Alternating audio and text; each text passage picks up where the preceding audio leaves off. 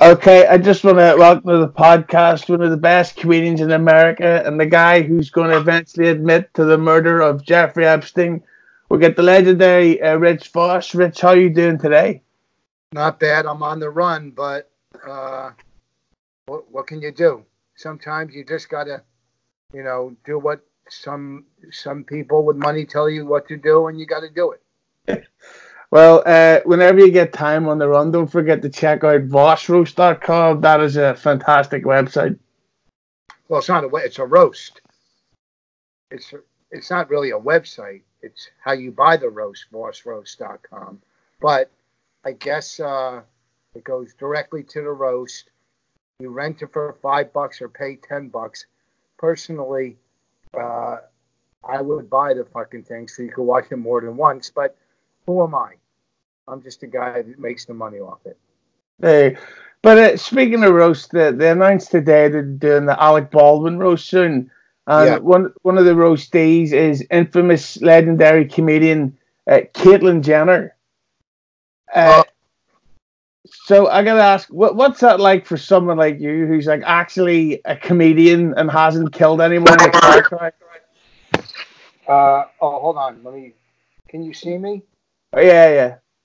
I mean, look, those roasts are celebrity-based roasts.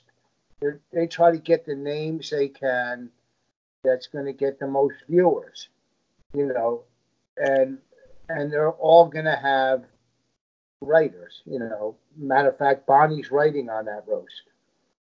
My wife is going to write on that roast. So they're going to get the best writers, and it's a celebrity-based, what do you call it? Commodity. Yeah. I mean, on my roast was friends. It was personal. It's a better roast. The Dean Martin roast, the old roasts were better because they were friends. Now, like everything else, things are commercialized. And, it's about numbers and who's going to sell tickets. People are going to tune in, to see her, and you're going to have to be careful what you say about what's her name, Caitlyn Jenner. Is it Caitlyn? Yeah. What you say, they're not going to let everything pass. It's got to go through standards and practice. So, personally, I like a roast with more comics. Obviously, so many of those celebrities have bombed, and some have done really well. I mean, I forget who. Some of them do well.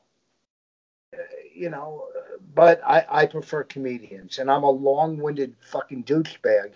That was one stupid fucking question, and I go on for like 10 fucking minutes. I hate myself. But of course, there's never been a better comedian than when Mike the Situation Sorrentino roasted Donald Trump. I mean, that was Rodney Dangerfield ripped them off. Well, that was unwatchable when that kid did that, or that guy did that. It was unwatchable. I roasted Trump at a roast at the Friars, when the Friars broke away from Comedy Central. I roasted Trump. It was 15 years ago because my wife was there and we weren't married yet. My wife was there, Norton was there, Opie and Anthony were there, my father, 2,000 people in the audience. And I thought I was going to end my career in New York, but I did pretty well. I mean, fucking Trump, any year you want, you can roast that fucking idiot. His problem is he's too handsome. It just makes us all jealous of him. Ugh, he's a fat orange. Well, speaking of fat, that brings me to my next question. You're about to go on tour with Bob Kelly, Ron Bennington, and Jim Florentine. Jim Florentine. I forgot the diversity hire. But I gotta say, what's it like when you go on tour with a group of comedians? Because they're all hilarious. Is it a mixture of being this is going to be great for the paying customer, or on one half do you think, oh fuck, I've got to compete with three others every night? No, there's no competition because, and this isn't an ego, on a 1 to 10 scale, we're all like 10s. I mean, because we've been doing it, so we're all 10s. So I'd rather be on the road with friends of mine than going to some club and have some fucking middle act that lights himself on fire that I got to follow. You know what I mean? So I know what I'm up against with my friends who I've worked with many times, and we're doing theaters. There's a big difference between theaters and comedy clubs. A comedy club, you got to deal with them passing the fucking checks out. Fucking buffalo wings and fucking waiters and waitresses and whatever. A theater show is so. I love club comedy. Don't get me wrong. I love doing the clubs. That's what I am. I'm a club comic. But a theater, when I went on tour years ago, after Last Comic Standing with two other comics, it was fucking great. We go into a theater, fucking sell it out, and the people that come usually to theaters are fans. Comedy clubs, a lot of them are coming because they got fucking free passes. You know what I mean? Oh yeah. But I gotta ask you, because the one thing I love about you when you're doing stand up or being interviewed on O&A, whatever, you pretty much say whatever you want. Like, for example, you were just at the Jim and Sam show and you did this fucking brilliant line where you and Bonnie were on the panel and you said about my ex-wife, I miss her dearly. Like, that was a fucking great line. Yes. But recently, Joe Rogan, there's a lot of YouTubers who are now going after him because he's been shutting them down if they publicly criticize him. So what's your take on the Joe Rogan censorship stuff? Well, I don't know what's going on with Rogan. I mean, I've known Rogan for 30 years or whatever, 25, 30 years. And I've always been a fan. I'm not just saying that because he's got a big podcast. I've always got along with Rogan. So I don't know what's going on. What do you mean? Tell me what's going on? Because I don't know. Well, there's this guy called Beige Frequency. He's a YouTuber and he makes these sort of documentaries / hit pieces, I think you could call them.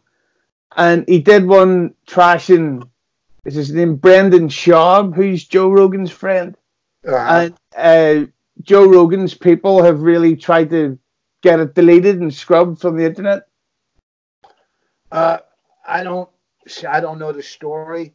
I don't think Rogan would do that personally. Try to, I think Rogan's. I don't know. I would think he's too big to even fucking deal with something like that. I really don't know the story. I would be 99% sure Rogan is fucking pro freedom of speech. I would be, I would be pretty sure of that. So, and if go ahead. Sorry, I was going to say, and if Rogan has any taste, he'd be going to VosRoast.com. No, what's that? If he had, I'm sure Rogan, if he had time, he would watch. I mean, there's so many comics on it that he likes, but I would imagine. No, I mean, it goes without saying that he's fucking pro First Amendment, so I don't know the story behind. I don't even know who Brendan Shaw is. Maybe I met him, maybe I didn't. I don't know who he is. I do know a lot of Rogan's guys who I'm friends with, like fucking Kreischer or Joey Diaz. I've met Segura twice. I've done radio with him twice. Seemed like a nice guy. So I don't really know who Brendan Shaw is. So I have nothing, whatever. Who the fuck knows? But a lot of shit on the internet. That's what's wrong with the fucking internet, though. Even though people are pro First Amendment, the internet gives people a platform that shouldn't have a fucking platform. Who the fuck are half of these people, reviewing somebody when they have no fucking clue? They probably never been to a fucking live show. They're just giving their stupid opinion, and somehow in a Google search that might come up first. Some people should just shut their fucking mouths. That's it. Well, somebody who didn't shut their mouth, of course, and I don't know if you're friends with him or not, but Louis C.K., and of course he had the whole big scandal about a year or two ago, and now he's been starting to make his comeback, but there seems to be some sort of a backlash against him. So what's your take on the return of Louis C.K. and the fucking backlash against him? Hold on, let me take a sip of this. Well, while Rich is taking a sip, everybody should go check out VosRoast.com. Anyhow, look, Louis paid a lot. He paid a big fucking price for what he did. I think a lot of the problem was when that came out, it was during the whole Harvey Weinstein stuff, and just a lot of bad shit was going down. And I think, what he did obviously it was bad shit, but he paid for it. What the fuck? Is the guy never supposed to do comedy again? Mm. I mean, that's fucking murderers get out of jail and get a second chance. Major fucking criminals. What should he do? Become a plumber now? A roofer? Go back to school and become a fucking social worker? He's a fucking comic. That's what he does. He fucking paid his price. I don't know how, if, or when, or where, or what, if he apologized. I'm not sure, but I would imagine he did personal apologies to these people. He paid his price, so he's a fucking comic. That's what he does. Look, they've given, there's athletes they've given 5 or 6 chances to. There's athletes that fucking have, done horrible, horrible things with drugs and domestic violence, and they still, get a second and third chance. Steve Howe was, what was he, with the Yankees? Cocaine 6-7 times. I kept taking him back. You pay your fucking price. That's what I thought in this country. You pay your fucking price, and then you get another chance.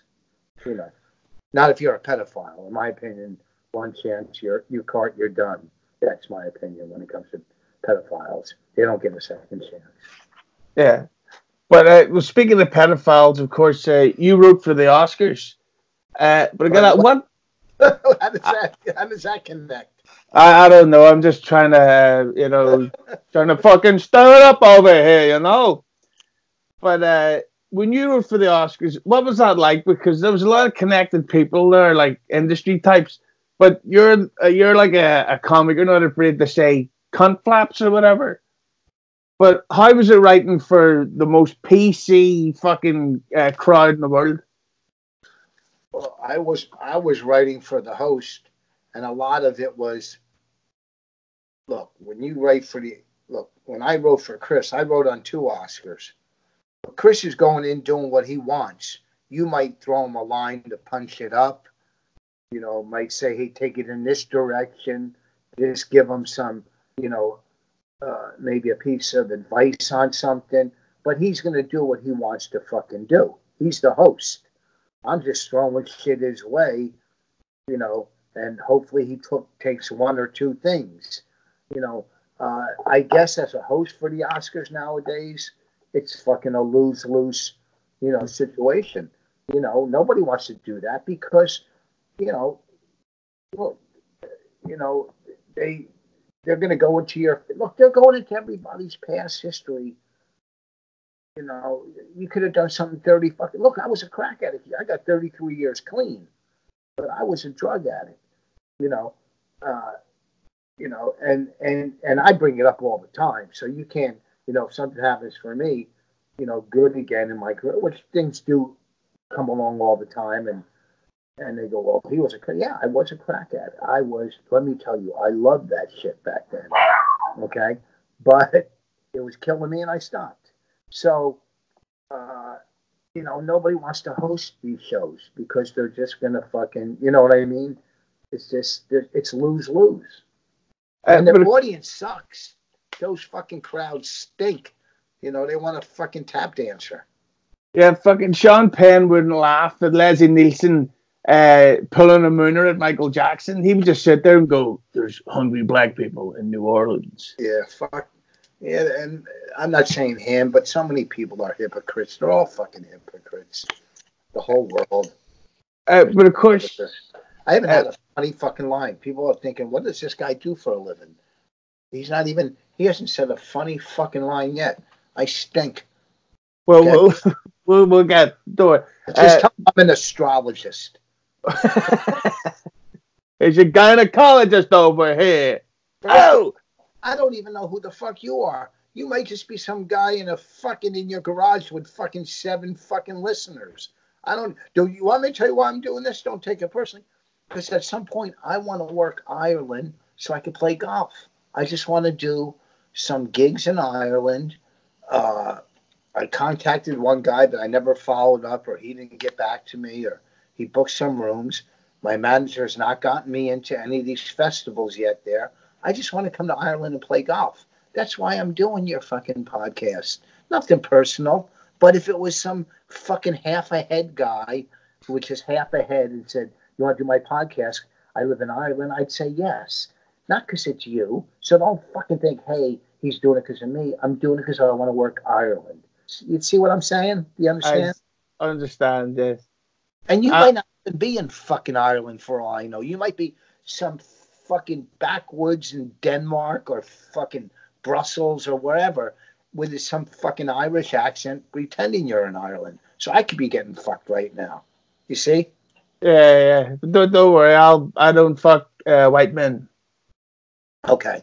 But of course, you mentioned there that you're a recovered drug addict, and one of the people I love is Artie Lang, and of course he's gone through some fucking hell lately. So, what's your take on the latest of the Artie Lang troubles?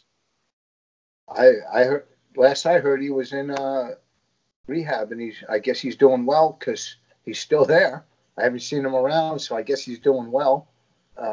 Hopefully, nicest guy in the world. You know, simply just such a nice guy. But addiction is not prejudice. Addiction will go after fucking anybody. It doesn't fucking matter who you are. Entertainers, doctors, lawyers, house painters. It's fucking addiction. That's all. So hopefully he's doing well, because you can't meet a nicer guy than Artie Lang. I'm serious. Fucking just a nice guy. So Yeah, I love him, and it's a shame. I just think he needs like a better support system, because clearly whoever he's with are seriously fucking enabling him. Well, listen, it's not your support system. The bottom line is you got to want to stop and surrender. He has enough support. There's enough fucking people. It's because he wanted, maybe not now, but when he was active, it's because you want to get high more than you want to stay clean. If he wanted to stay clean, he wouldn't be hanging around with the people that are fucking, getting high. So hopefully he hears something in this rehab that he connects with that will save his fucking life, and maybe this time it'll work. A lot of people don't get all the fucking chances he gets. Some people don't get a second chance. Some people die. Some people go to jail. So he's had a lot of fucking chances, and hopefully this is the one that he connects with. That's all. It's not your support system. It's you. No one can make you get high, and no one can make you not get high. That's all on you. Well, of course, earlier Rich mentioned his wife is the great Bonnie McFarland, also hilarious. And they had the podcast, My Wife Hates Me. But one of the most infamous moments on that show was on the air. She blew you for a few seconds. I don't know. Listen to that podcast. I don't know if that's... we do it in our house, so anything could happen, right? Nice! Anything could happen. I don't think she's going to fly to Ireland and do your podcast and do, but... You never know. Yeah, you never know. Chicks dig me. So, listen, here's the deal. What part of Ireland do you live in? Belfast. Where's that, I don't know anything about Ireland. Is that, both of my wives are Irish. My first wife was Irish. My second wife, Irish. So all my kids are half Irish, come to think of it. Anyhow, is that by Dublin or... It's the two big cities in Ireland is Dublin and Belfast. Yeah. So Belfast is in the north of Ireland. Is there comedy clubs there? What do you guys do? Mostly just binge drinking. Try not to fight anyone bigger than you. Really? Yeah. You don't have comedy clubs there? Well, they do, but it's hard to tell who's a comedian because, as you can tell, no one from Ireland is funny. Oh yeah, there's some funny guys from Ireland. What do you call it? What's his name? Maxwell? Is that his last name? Oh, I forget. Little skinny guy. Oh, I know who you mean. He's got a big fucked up nose. I don't fucking know his nose. Uh, I did radio with him. I did Opie and Anthony with him years ago. That brings me to the next thing I'd love to ask you about here is I first became aware of you from Opie and Anthony, and of course they had Anthony get fired, and then O&A had a pretty bad fallout. Well, what's your take on the fallout with Opie and Anthony, and do you think they'll ever at least make up, if not do a show together again? That thing is so far over and in the past. It was fun while it lasted. It's done. It's over. They're not getting back together. They're not going to become friends. And even if they were, nobody's rehiring those two. It's done. You know what I mean? That type of fucking radio is done.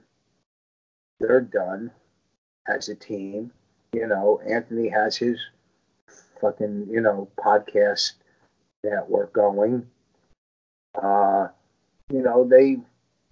They had a run. They had a good run. It's over. It's just like, it's like Sonny and Cher, one hit a tree. I don't fucking know.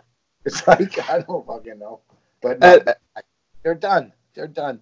And, that audience still hangs on to so much shit. It was funny stuff. But I don't know. It's just, it was some real fun times, but it's done. Do you think the Opie and Anthony fan base is more of a curse than anything? Because it really seems that they just hate everyone. Like, they don't like anything about anyone. That's not the real comedy fan base from them. Come out to the shows, support, buy CDs, buy the roast, go to the Patrice benefit. The real fan, the fucking trolls, they're all haters because, they're just fucking, they're trolls. But that's only a small percentage, the fucking idiots on that go after, they'll go after anybody. They just do it to get, like I said, it's the fucking internet giving people a platform that shouldn't have a platform.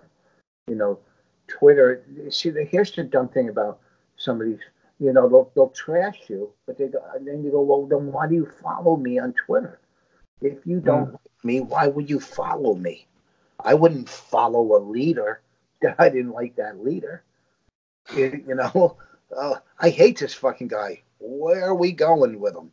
So why do you follow me if you have something negative to say? Why would you listen to these shows if you have something negative to say about the shows? Don't listen. So that's only a small percentage of. So many of them are great comedy fans that support comedy, and they don't live in their mom's basement and they're not fatties. Well, Rich, we've now come to I ask these three questions to everybody, and these are big, vital, life important, changing questions. So here is the first one: who's better, Wu-Tang or Tupac Shakur? At what, tennis? At the hippity hop. Well, listen, who's better? To tell you the truth, I always go with the ones that are alive. Because they can't shoot you, or they can. Well, they can. Yeah. No, because they're. You know what? Who finishes the race first? Is the if you die in the middle of the race, you can't really win that race. I don't know. I mean, I'm not making jokes about Tupac's, death. I don't even know. I couldn't tell you one Tupac song. I did like his tattoo work, but I can't tell you one Tupac song or one Wu-Tang song. So, You know what I'm gonna do right now? Here's what I'm gonna do. Wait, hold on. I'm grabbing a coin. Heads, Tupac. Tails, Wu-Tang. Head, Tupac. Got to go with Tupac. Excellent. Who's better, Queen or the Beatles? Oh, it's funny. I saw Queen in concert. The Beatles, hands down. I mean, Queen was fucking great, and Queen is just getting their due now because of the fucking movie and everything. And they're finally. When I saw Queen, they were great, but they, you know, they weren't. They didn't get really their due till they did whatever concert that was, the big one for the Queen. What was it, Live Aid? What was the big concert they did in England? Yeah. Live Aid, I think it was. But the Beatles went through so many changes, and they had generations follow them. You know what I mean? They went from really corny type music to revolution and psychedelic, and I would have to say the Beatles, but I like both of them. Although I would take Bowie over. Oh, yeah. I would take Bowie over all of them. Well, here's the big question, Rich, and this could change it all for you or ruin it all for you, and this is a very vital, important question. The Spice Girls are back. Who is your favorite Spice Girl? Whichever one will fuck me. The black one, then? I don't care. Whichever one doesn't like an old lispy Jew bag. Definitely the black one. No, I would have to go with the Beckham one. That girl. Yeah. Not only was she smoking hot, she's married to a fucking great soccer player. He's a 10. She had a great clothing line. She had everything going for her. That pussy is like gold. Okay? if you just, I'm telling you, that would be like eating gold. I'd say she's a real hooah. So what's her name? Which one, Beckham? Posh Spice. I don't know. The one that was married to the soccer player. I liked her haircut too. Well, sadly, that was the wrong answer. The best Spice Girl is Baby Spice because she's kind of fat, and I like that. Yeah, good. While you're feeding her, I'll be eating the other one. Well, Rich, I just want to thank you so much for your time. I've been a fan of you for ages, but can I ask one favor? What? Yeah, go ahead. One of my other editing jobs is I edit for this sports podcast called Keeping the 100, and one of the guys on that show is a retired wrestler called Conan. Have you ever heard of him? Called what? Conan. Conan? Yeah, he's a Mexican guy. No, what does he do? Oh, he's a wrestler? Yeah, he used to be a wrestler. Yeah, well, what about him? But he refuses to do my podcast out of spite. So anytime I get a guest on, I ask them to record a message to try to get Conan on my podcast. So would you mind doing that? Hey, Conan, listen to me. Listen to me, you fucking arrogant, out-of-work wrestler. Look at you. Oh, really? You're so busy now. Where are you at? Like fucking autograph shows and 2 people are online. Shut your mouth. Do his podcast. You fucking useless basement dweller. That's fucking brilliant. And I just want to thank Rich Voss for giving me. If I see this guy and he whips my fucking ass. Don't just kick him in the hip. He's old. Listen. It was a real treat. I don't usually do these things, but like I said, eventually I'll be in Ireland somewhere doing comedy and playing golf. You don't play golf, do you? No, I'm not allowed to hold golf clubs anymore. Okay, you're kind of pale. Get some sun. Anyhow, listen, this has been a real fucking treat for you, and it's been a total inconvenience for me. So lose my number, move on. Don't try to get other comics and go, hey, we had Voss, okay? Because, like I said, this is an anomaly, whatever the word is. You know the word. God, I'm doing this. An It's Aid sandwich. I don't know. I don't know. I'm losing. I'm tired. I played golf today already, and I got a bad neck. This has been a treat. Listen, uh, go help you. Go help your mom with the chores around the house, and and do something productive with the rest of the day. All right. Get Okay. out. Get out of the fucking house. Maybe go try to find a job. Do something. You know, something productive. All right. Legally too.